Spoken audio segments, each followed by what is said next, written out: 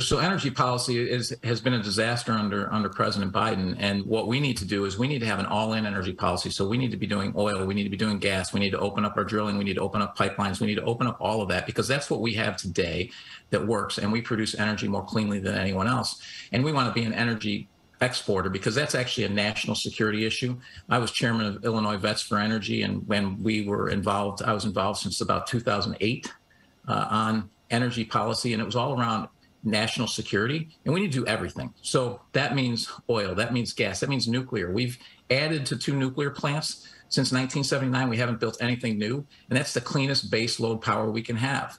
And then we have renewables like solar that can augment our system, but they cannot provide base load. And anyone that tells you they can just isn't telling you the truth. Well, that's, of course, the goal of the state of Illinois' energy reform law that passed a while back. And Governor Pritzker and members of the General Assembly are campaigning that it's been a great success so far. It's not grounded in fact. You will never be able to provide base load power via solar or via wind, because we all know wind doesn't blow all the time. Solar, the sun doesn't shine all the time. We know that too.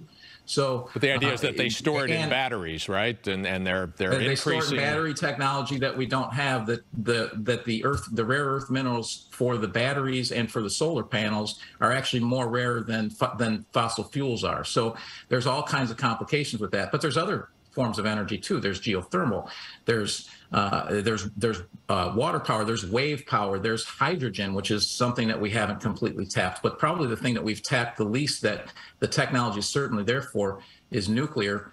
You look at the advances we've made with, say, nuclear-powered ships in the military since 1979 when 3 Mile Island happened. Our technology is much better. The waste is very minimal now, and we should be doing more nuclear plants, and we just don't. So we need to have a broad-based energy policy and do all of it, because that's what's going to extend our energy resources a long time. It's going to give us time to generate the technology that we need to make some of these other things more effective. But the current technology that's there just doesn't work, which is why it has to be heavily subsidized by the government to compete. Even with high gas and oil prices, they still need more subsidies to make that stuff work. And that just tells you that it's not ready for prime time yet.